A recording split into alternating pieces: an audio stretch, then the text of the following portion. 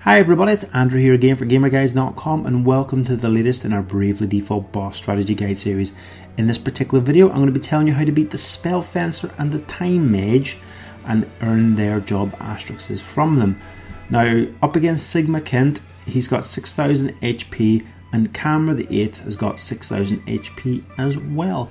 As in previous fights, Khint uses his usual sword magic for fire and his sword magic for silence, so ensure you've got Echo Herbs or the White Cape, which you can purchase from Juliana's Residence or Miasma Woods, equipped on your healer mage to avoid silence. It doesn't make a massive difference if they put silence on one of your physical attackers. If you're not going to use a magic attack with them, then silence effectively doesn't do anything, but it's absolutely devastating to have it on one of your magic users. Now Khamer uses Stop to immobilize one character for a few turns, Quara for earth damage to the whole party, and Veilga to up his own party's evade stats. At the moment you can't get rid of Stop if you go up against these guys at the earliest opportunity, so you just basically have to suck it up and deal with it. If your healer gets affected, use high potions to heal your party until he or she returns to normal. When Veilga is in effect, expect your normal attacks to do reduced damage, so stick with your attack abilities instead, like the Knight's Stomp. Focus on Khamer first because Stop and Quara are annoying and Khint on his own really isn't too bad. Both characters have a low magic defense, so a black mage is good with the spells. Now because both characters have their own focus on magic, the mage shell accessory from Juliana or Miasma Woods is good for reducing the damage you sustain. And unlike previous battles, Khint stays for the whole fight, so the fight can last a fairly long time. But once you've defeated the tricky Khamer, the tides should turn in your favour when you go up against Khint on his own. We hope this video has been of some help to you in beating these two bosses and earning their asterisks.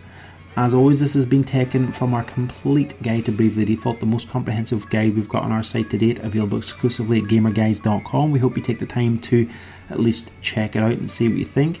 Any comments or feedback on the guide itself is always massively appreciated, and you can let us know on our GamerGuides.com forum, Twitter feed, Facebook feed, and of course on our YouTube comments section as well, where you can like, subscribe, and tell us what you think. We read all of it and respond to as much of it as possible. Thank you once again for watching this video, and we look forward to seeing the next one. Take care everyone, bye bye.